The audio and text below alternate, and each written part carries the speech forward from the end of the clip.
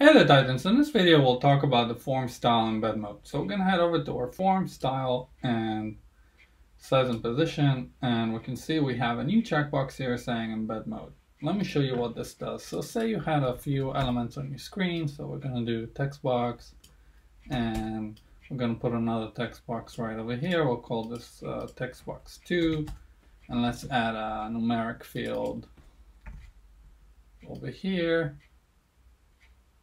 And let's say a drop down over here. I'm not setting anything, just throwing elements on the screen.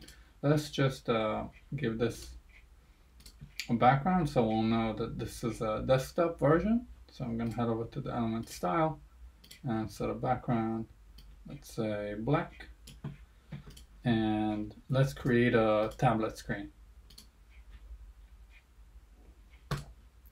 Alright, so Form Titan ordered it for us automatically, and let's change the order. I'm going to put the numeric second and the drop down third and text box 2 last. Alright, now let's publish this and see what will happen.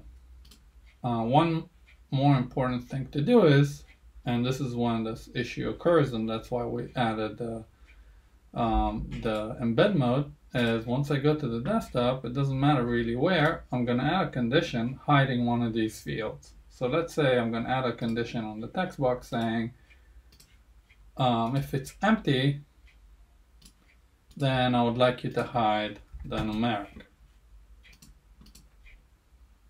So we will just hide it.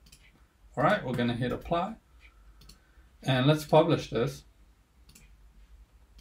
and show you what happens. Alright, so once you're in a desktop mode, everything is fine, numeric is hidden, everything looks the way it should. But what happens if you load this in a, in a tablet? You see, everything gets all messy.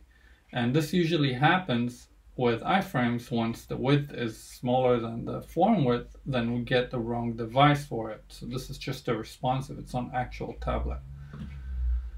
The way to fix this is if I'll head over to my form style and go back to size and position and tick the embed mode and save this.